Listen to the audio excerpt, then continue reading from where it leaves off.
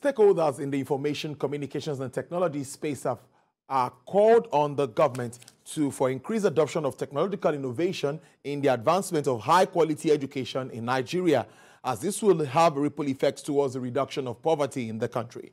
Addressing journalists at the inauguration of the educational tech platform designed to provide easy access to quality education to young Africans dedicated to science, technology, engineering, and mathematics, learning, the founder and CEO of JetBondi, Mr. Osita Oporogu, maintains that the platform will serve as a replacement for the traditional method of teaching.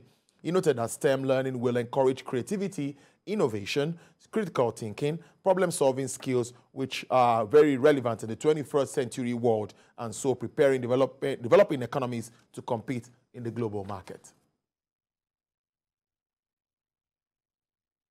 It is high time that Africans refocus our education system.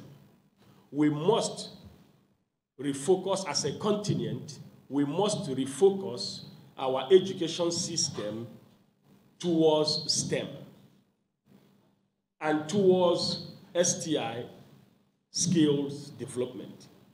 And for us to do that is a collective effort. If African Union or the Southern African Development Community or ECOWAS, the Economic Community of West African States, partner with us today, we have built the resources that will lift Africans out of poverty. We are also still looking to add some more from arts, not just science, because already we have a user-generated content platform, the Ogele, where there's entertainment and a lot of movies. And so from there are a lot of skill acquisition programs that are already being done there.